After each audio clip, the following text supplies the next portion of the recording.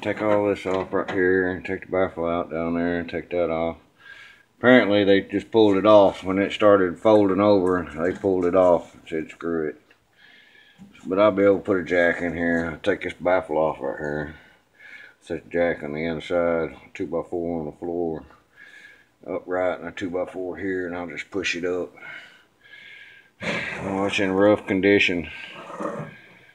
I need to pressure wash the hell out of it and clean it real good.